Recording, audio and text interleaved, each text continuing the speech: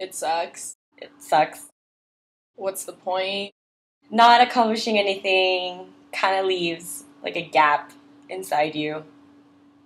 I just feel kind of disappointed. Um, not really sad.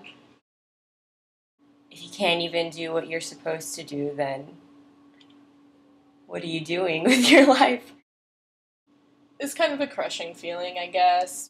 You don't want to disappoint your family, you don't want to disappoint yourself, you don't want to disappoint your friends. Disappointed that I didn't do something differently or that it didn't work out. You don't want that. I don't want that in my life, and I'm scared to have that.